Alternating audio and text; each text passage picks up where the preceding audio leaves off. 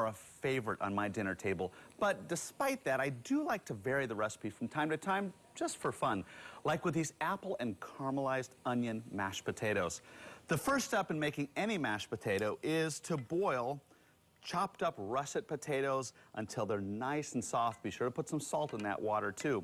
But in the meantime, I have onions over here that I'm cooking in whole butter until they're beautifully light brown, and then in goes some diced apples, and I want to saute these until they're soft and also lightly brown.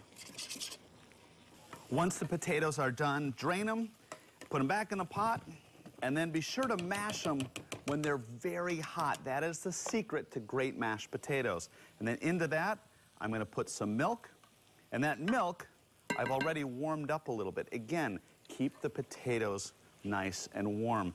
In addition to that, I'm going to go ahead and put in some apple cider. The apple cider is just going to help to sort of reinforce those apple flavors. Stir those all together. And I actually have this on a burner that is ever so low, just a tiny bit of heat to keep it from cooling off. In goes some salt and pepper. Those look beautiful. Then all we have to do to finish it, there we have our apples and onions, nicely sauteed, beautiful color. They go into those mashed potatoes. And I love to serve this along some roasted pork. There's just something about this recipe that's very comforting.